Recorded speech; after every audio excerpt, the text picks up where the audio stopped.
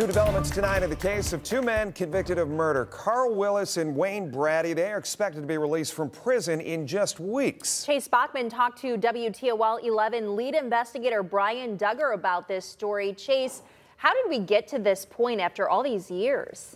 Mel, Jeff, 11 Investigates first looked at this case back in 2019.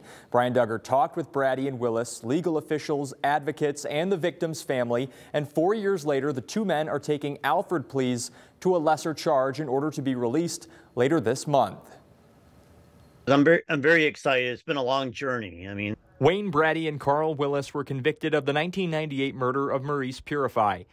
Lead investigative journalist Brian Duggar began looking at the case 4 years ago and never expected it to unfold the way it did. It was actually shocking the way it developed. When I heard, and I think as an investigative reporter, you hear from a lot of people in jail, and a lot of them have the story about how they're wrongfully convicted. And investigations by WTOL 11 revealed a lack of evidence against the two, which Duggar says was frustrating to re-examine. It's very frustrating to look at the evidence. And when I say evidence, the thing is, there wasn't any evidence. There wasn't DNA evidence. There weren't witnesses, good witnesses at least. Eventually, a nonprofit called the Ohio Innocence Project got involved. The group helps the wrongfully convicted and pushed for the courts to take another look at the case.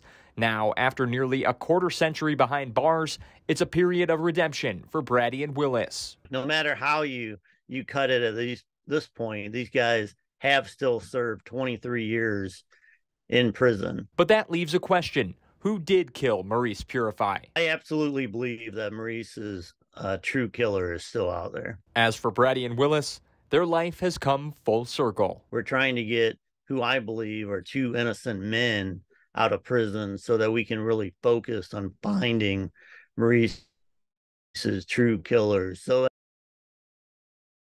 Brian, they're on vacation joining us. We appreciate him joining us because he has followed this for so long, update after update after update.